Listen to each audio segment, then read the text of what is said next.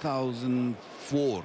Right. I was done by then. I finished international cricket in 2003. Played a bit of a little bit of county cricket right at the end for Warwickshire, and then because I was married here, so I came here and I went to see my brother-in-law who played for, I think, thirds or something for North Sydney. Yeah.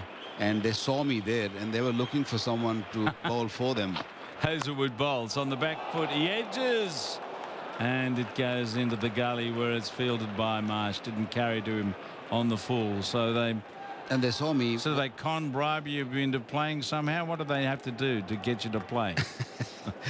They just came to me and, you know, they actually...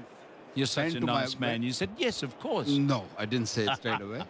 Because I did not play any cricket for good, 2 months or 3 months before that. And I was very, very rusty. And I said, look, I have hung my boot for a while now. Hazelwood bowling and defended on the front foot by Salman at 6 for 212. But they were really, really keen and they wanted me to just come. And they just sort of talked me into it, saying, oh, it's just a weekend cricket. You can just come and have a have a little fun, and it's a family sort of get together and all those sort of things. And I thought, okay, it's a club cricket, you know, let's have fun. Yeah. So I sort of said, I will play for you guys.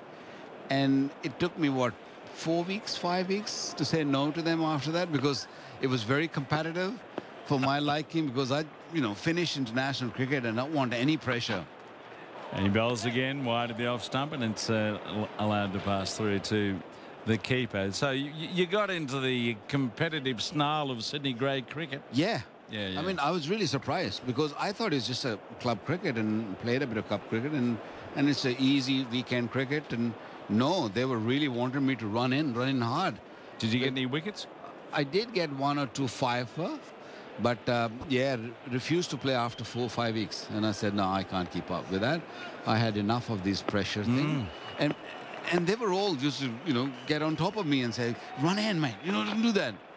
Now forward he goes. He's beaten outside the off stump, pushing down the line. Well bowled by Hazelwood. I'm with Waqar Yonus at 6 for 212.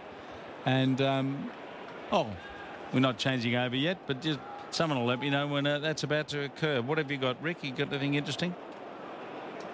You did have. What would you like? You collected some material for us at lunch about quartets and duos and so on.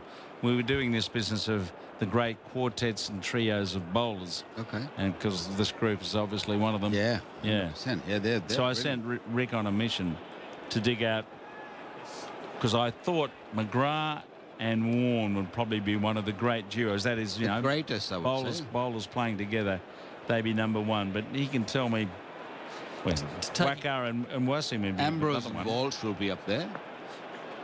After this. Here we go. Stark. Can he make the batsman play? He runs in towards Shakil. He does. And he plays it well.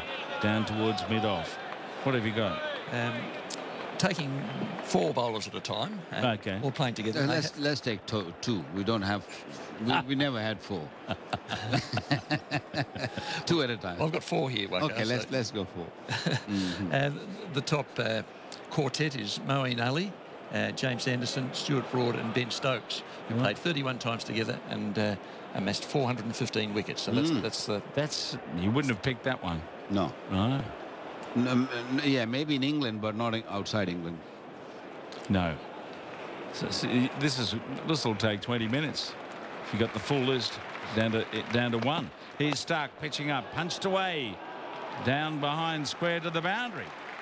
There you go. No one was chasing, and I thought, where's that gone? Straight behind square, a beautifully timed shot to an over-pitched ball in at the leg stump. 4 runs, and he's moved to 23.